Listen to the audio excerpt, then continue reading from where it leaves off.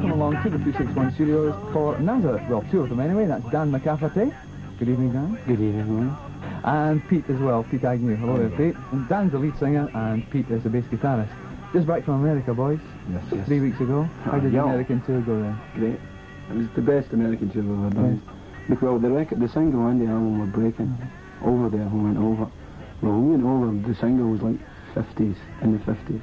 And by the time we came back, it was like top 10. What single was this? Love Heart. Love Heart single. The one that Radio Clyde played, that nobody else played. Nobody else in the world played. Well, nobody else in Britain anyway. That single came out in America about a year ago. At the same time? Yeah. It's taken a while. And it came out and nothing happened. And then some guy in Beaumont, Texas, kept playing it. It got to #1 in Beaumont and it just spread for there. It's this funny thing about the American radio stations being so different. Well, the thing is that the markets are very different over there. You know, it's like, it's the size of the place, though, you know, certain things, like bands like, for instance, ZZ Top outdraw Elvis Presley in Texas. No, really, they get 86,000 people to a gig. And like, in New York, they play to 600 people supporting Slade, so it's... Fantastic. Who was on the tour with you? That was Deep Purple. Deep Purple. The album sales have gone colossal as well, haven't they? Gold. That's for the Hair of the Dog album, and there's another one coming up, isn't there, as well? Well, Close Enough for Rock and Roll's the new one. That's the one it's already released here, but it's going to be released there this week, isn't it? This week, sometime. I think what happened there, though, you know, you were saying how the record went, how it started to take off. Yeah. I think that's what's going to happen in Britain as well, because with the commercial radio stations, they've always had them there. Yeah. You know, and one station on its own chart can affect, you know, the other stations. Yeah. You find very much that the commercial stations are starting to stick together. Instead of being in competition with them, I think a lot of them started to sort of go along the same lines as them. Yeah. But then they discovered, well, that people were going, oh, well, just the same, you know, so then the station started to wisen up a bit, which is, I mean, it's a lot better now than it used to be. Other than actual record sales, how different is it touring in the States and in this country, say? Well, it's harder because, like, obviously because of the size, the physical size of the place. Distances themselves. I mean, it's not that any harder for us, it just means you've got to fly every day, which makes you a bit nervous. There'll be a lot more gigs in the tour as well. Well, it's such a big country, you can't go for like 2 weeks. You know what I mean? Well, you could just tour New York. But it's pointless, you know, so you've got to go for a long time. So you sort of live in limbo for like a part of your life when you're there, because it's not like being anywhere. Because it's not just the States you've made it big in, is it? Canada as well? Canada's really big. That happened first. Yes, tell us a bit about that. It was the This Flight Tonight single. That's right, because, see, Johnny Mitchell's Canadian. Yes, there's this funny thing about Canadian radio stations. Content. And you get, they have to play 30, I think it's almost 40%. No, 30% Canadian material. So it doesn't leave you an awful lot. You know, if you think about it, like 30% have to play that a lot. And every time you hear a record over there, so you really bulge.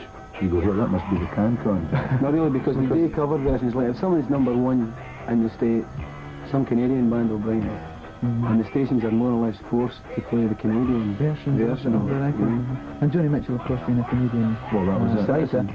Your single pop right in there, and of course you had album success there as well. Oh, well, that opened the doors for it. After that, the albums, six of the albums, 5 of the albums went gold there in 1 year, just because of that single, which is, so it made the band really big in Canada, but it still didn't spread to the States, as everybody thinks, it's all one to the country. States. No. You know? Canadians are a bit like the Scots. I mean, they're very sort of. It's like, you know, we're no English, you know. It's like, you know, we're no American. No, that's not Canadian accent. It's like, we're not American. No, that's American. Whatever, you know. Was this part of the reason that you recorded the new album in Canada? No, well, the reason we recorded that was because we found this studio called Les Studio when we were touring there. Live studio. Live studio. That's French for that. And we went up and seen the place, and it's incredible. Like, there's nothing else to do up there except work, because it's like in the middle of this mountain. And you look at it, it's totally glass. The studio is round. So you meant the mountain was glassed in for a minute. You can't tell people things like that. I don't believe it. The studio is like round. And if you look at one side, it's a lake, wee beavers, and that's what it is. Did you do part of the writing there? Did you get the vibes up in the mountains? Got the vibes in the mountains, man, you know. We did Close Enough for Rock and Roll there. We did the whole album. The whole album. We did before that we did Holy Roller. That one we had it as a single here. we did that there. That's the first thing. We just did it as a test thing, just to check the studio. And we recorded at that time. There's one of the tracks on Close Enough for Rock and Roll that we did there as well at that time. Then we liked the place a lot, so we just booked it for the next time. In fact, we went across specially to record that time, didn't we? We went over for 2 or 3 I was in the middle of a tour and we just went over to record. When we're talking about writing, all the songs are written by the band except one. I mean, it's all the band who are writing the songs. Everybody puts in their own pieces. Pennyworth. That's basically what it is. You know, somebody will come in with an idea and then we'll work it out. How long did it take you to put it together, the whole album? Well, no, it was really quite fast because we'd done a lot of touring. Like, we did the last album, like Hair of the Dog, and then we had like a year where we were on the road almost all the time. It's not so much the writing of it, it's the forethought. Right, so we had like millions of ideas, you know, to do. We did like sound checks and in dressing rooms and that. You know? That's what we do. Most of the writing, I think, is at a sound check. You know, you get, you know the old 5 o'clock sound check bit. I mean, nobody takes that seriously. It's not actually a sound check. It's a chance to work something out that you think might happen, you know.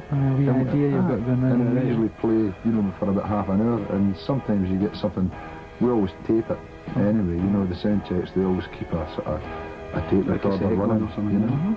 And then we just play it back at night and see what we come up with.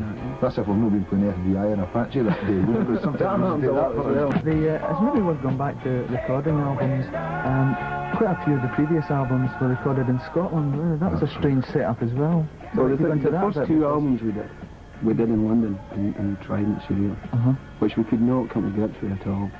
It was like, it just didn't sound like how we wanted it to sound. And the strange thing you did was, instead of going down there, you brought the studio to Scotland. Well, we'd always been making demos in the gang, you know, and in Arcadian.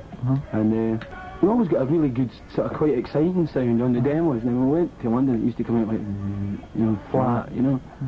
And it was like, we couldn't figure out why, you know. So when we first got Roger, and to do the... That's Roger Glover, and you were there when we recorded Loud and Proud, weren't you? You were along most of the night. It was Loud and Proud. So, you know, we said, well, it was Roger said, well, you seem to be really happy up there, and you like the sound you got up there, so why don't we go up there? And we went, oh, eh? And then, you know, at that time we were really stony, you know, we were in debt a lot and that.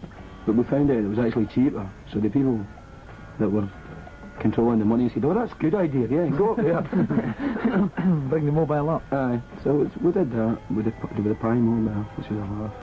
It was really fun actually, because it was like... Certainly was a laugh, I can remember. No, but it was because you were on your home ground, like, and anybody else, like all the studio guys and that were sort of going, because we remember that shit you have doing this thing. What I liked about recording up there is you could go home at night. When we did the Razamanaz and Loud and Proud up there, every night when you finished, you went home to your own pit, you know, which was really handy. And we used to start about, well, it was about 2 in the day and work till 3, 4 in the morning. But like,